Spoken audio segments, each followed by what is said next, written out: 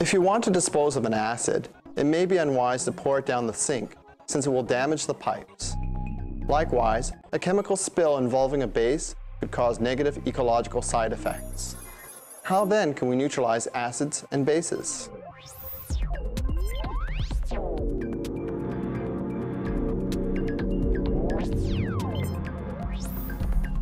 Acids and bases have many practical uses. However, these same substances can be harmful, and we must know how to control them. The objective of this lab is to neutralize a base using an acid. The materials that you'll need for this lab are a universal support stand, you'll need a burette, an Erlenmeyer flask, you'll need universal indicator, we'll need litmus paper, both red and blue, you'll need some hydrochloric acid and a beaker, and you'll need some NaOH as well as a beaker and a graduated cylinder.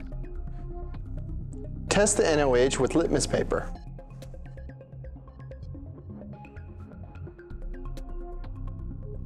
Since both litmus paper turned blue, this is a base. Test the HCl with litmus paper. Since both litmus paper turned red, this is an acid. Fill the burette with 25 milliliters of hydrochloric acid.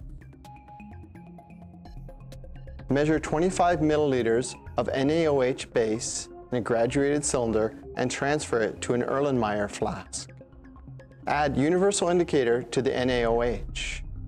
Universal indicator has a unique property. It will turn one color for an acid, pH less than 7, another for a base, a pH of more than 7, and yet another for a neutral solution, a pH of exactly 7. We will have to observe the changing color carefully in order to determine when the base is neutralized. Slowly add the acidic solution to the basic solution. Stir periodically. Watch carefully for a changing color. In the presence of a universal indicator, the base turns purple. If we neutralize the base with acid, the resulting substance turns yellowish. However, if we go too far, adding an acid to a base will eventually turn red.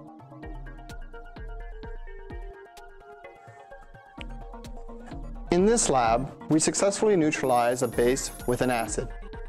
By adding HCl, an acid, to NaOH, a base, the reactants were neutralized and produced NaCl, a salt, and H2O, water.